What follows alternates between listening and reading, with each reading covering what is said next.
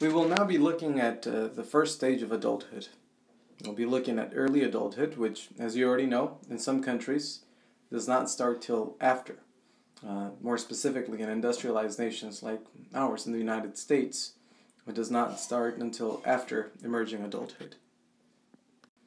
Here you see the traditional layout and breakup of adulthood from early to late. And you can see in here that in early adulthood is where we have our optimum physical and cognitive functioning. That is to say that there's little decline, if any, that has been noted and recorded in early adulthood. But as we start getting into middle adulthood, we start seeing that there are changes. But in middle adulthood, the changes are so gradual that, in fact, it's led to this being the least researched stage because not a lot happens during the ages of 40 to 65. And in late adulthood, we have 65 until death. And this is where we once again pick up research because of some of the most noticeable physical and cognitive changes occurring during these ages. It's important to note that aging is broken up into two different types. Primary aging is known as senescence, and that's basically age-related changes that are just bound to happen because of our biological makeup. The gray hair, the wrinkles, and all other capabilities that were at their optimum in earlier stages are now not as good as they used to be. And that is just something that occurs naturally. The secondary aging component is one that is due to environmental influences. Some of the best examples we could look at is looking at previous presidents when they take office and then looking at them after maybe one term, and it's definitely after 2 terms, and we are currently seeing it with President Obama, whose hair and appearance has drastically changed from when he took office. And this would be an example of high stress level and a lifestyle that is not conducive to a gracious aging, if you will. Not to mention, not only presidents are vulnerable to that, but also a lot of life experiences and circumstances also can bring about this secondary aging component. At this point, during early adulthood, we see that the brain and the nervous system will, for the most part, attain stable size and weight. So by the end of adolescence, it'll already be there. But even after adolescence, we see that new synaptic connections continue forming. And this is often due to the environment that we live in. If we are stimulated regularly, then for the most part, we will continue making new synaptic connections. If we just stick to what we know and do not get outside our comfort zone, then fewer synaptic connections, if any, will be made. Physical exercise will also allow for that, and it is important to note that while the physical exercise is healthy in any kind, better than nothing, it's important to also change the routine and realize that there are differences, maybe in just the posture alone or the stance. And also we see that the synaptic connections allow us to become better at regulating and controlling our emotions. And that's because the limbic system is regulated with a greater sophistication and with greater efficacy.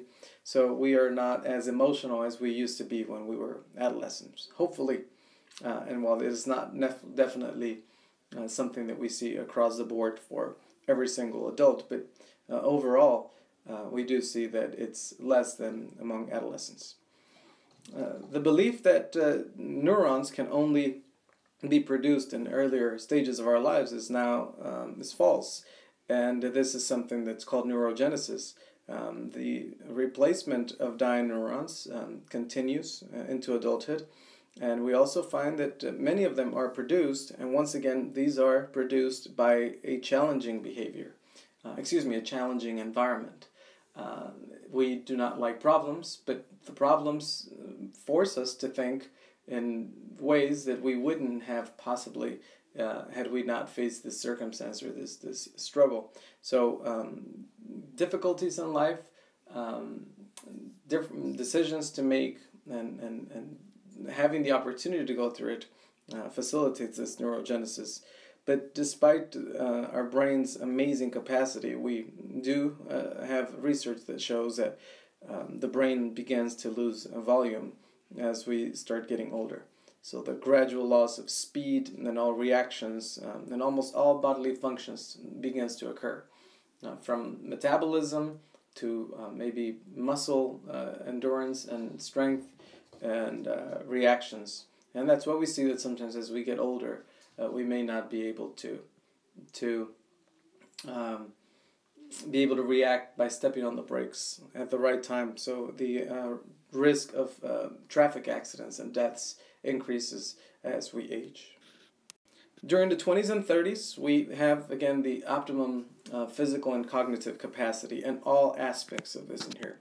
We see that we have more muscle tissue, so we may even be stronger than maybe high school kids, more bone calcium, more brain mass that we see all throughout.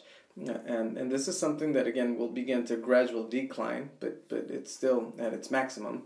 Better sensory modalities, as we may be able to perceive and sense things that we hadn't maybe paid attention to before. Greater oxygen capacity, which allows our cells to be healthy. And also our immune system, for the most part, is quite well. This is assuming that all primary and secondary components are in a healthy fashion. But if we were to be in an environment where things are not well, perhaps drinking excessively or with high stress levels, then we would see that this would not be the case. But again, overall, 20s and 30s in the United States, we see that our body systems are at optimum capacity during this stage. Our fertility is also going to be at a high point in here, but we see that toward the end of early adulthood, there begins to be a decline. We know that fertility, in regards to fertility, we are at our optimum in the late teens and early 20s. That's when our bodies seem to be at greatest capacity. Unfortunately, cognitively and maybe financially, we're not set yet. At the age of 30, we begin to see a drop in women. It is seen through their ovulation, which may become intermittent, more sporadic. They may become what's known as irregular. And in men's fertility, well, we see that for the most part it's not as drastic as it is in women. For the most part, there will be also some diminished sperm count in men also after 30. For the most part, disease-free men are able to father children throughout their entire lives. It's not unusual sometimes to hear, well, maybe it is unusual, but it's not extremely surprising to hear that a 70-year-old man fathered a child with naturally a younger woman. And this is what speaks about our fertility, or the fertility in men, being more gradual and a lifelong process, whereas in women, the fertility comes to a halting stop that is seen and felt by women through symptoms, a series of symptoms that we call menopause. And it is believed that the reason why it's so uncomfortable is because it's a sudden stop. It's not something that is as gradual as it is seen in men. It's important to note that there are natural causes for diminished sperm count, but there are also environmental causes. And some of the ones that have been studied is an increase in estrogen intake. There are also conflicting reports on the use of or exposure to radiation. Whenever we have a cell phone in our pocket as men, there have been some studies that point to a decreased sperm count in men who have that practice of carrying the phone there. Also, laptops and being held in our laps are not recommended for fertility purposes. We know that the testicles have to be at typically a lower body temperature than the body, redundant here, but they have to be at a lower temperature than 98 degrees. And when we hold our laptop in our laps, the temperature can reach high levels, and it can also hinder spermatogenesis, which is the production of sperm, and its motility and its the quality of it as well. So several environmental causes also lead to this. Unfortunately, even though we're no longer as vulnerable as when we were children, sexual violence is of research and of interest during the adulthood stage. And the reason why is because sexual violence and coercion is not perhaps only seen as a gun drawn and knife to the neck.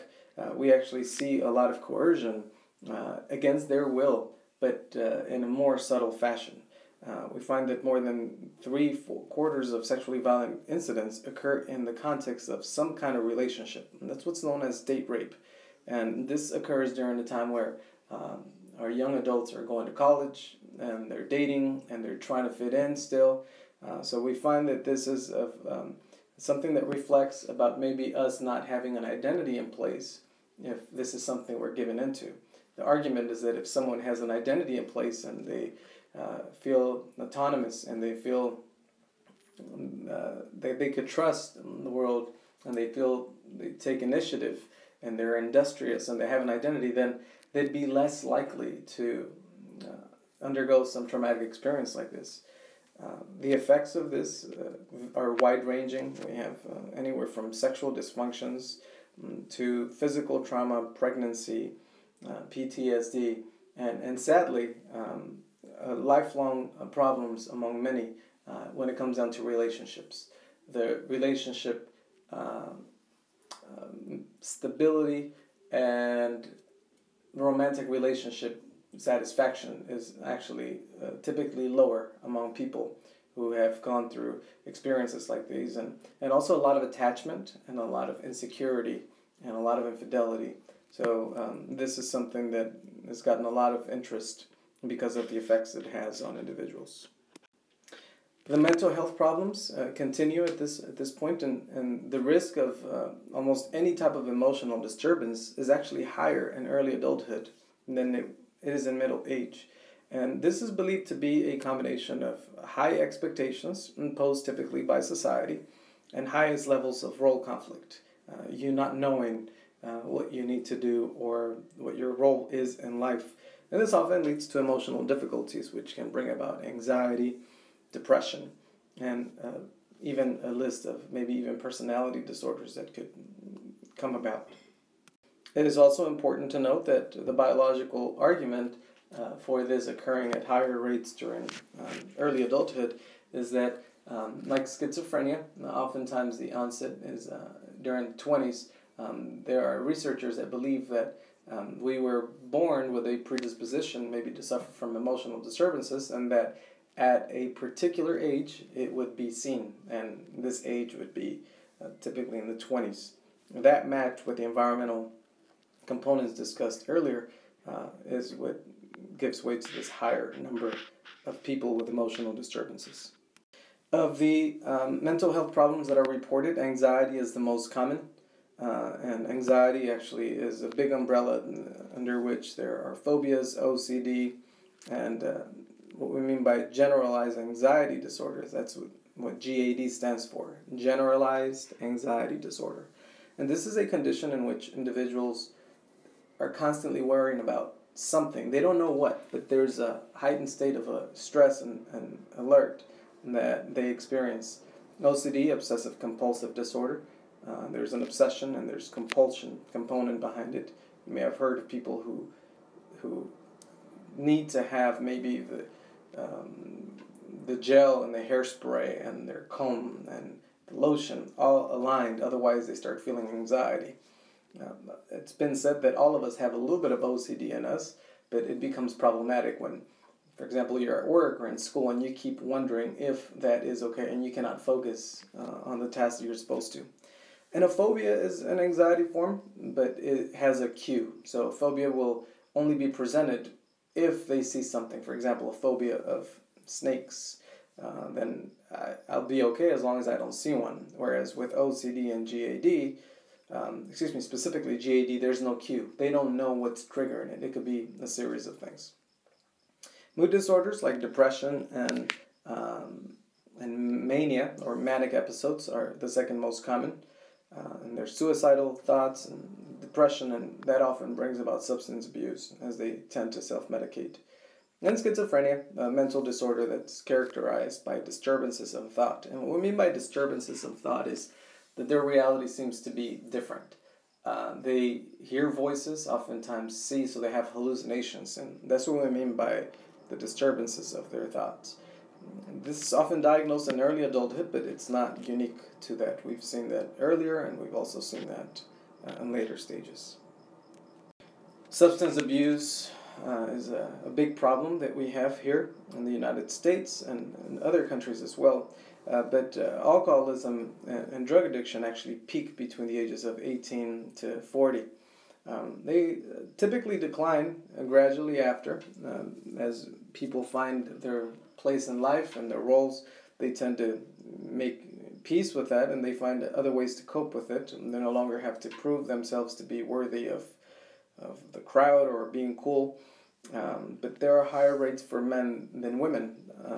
And the argument has been made by, that it's been hypothesized, I should say, is that women are encouraged by society to speak about their problems, whereas men, sometimes we don't. We deal with it in what we consider maybe a manly way, and that may be through substance abuse, that may be through womanizing, that may be through violence, whereas women, they may feel comfortable going to their girlfriend and crying and sharing a heartfelt moment, whereas men, as men who may be too conscientious about his sexuality and his orientation, may struggle to maybe find comfort in his guy friend's shoulder, may struggle to admit that he is sad, may struggle to admit that he is weak and that he needs a shoulder to cry on. Binge drinking is basically taking multiple drinks simultaneously during a short period of time. And this is something that's encouraged in social settings like university, college settings. There is a sense of reward by peers if you were to finish, 240s and with a beer bong, and this leads to higher intoxication and, of course, liver damage, unprotected sex, and death, and various other risks.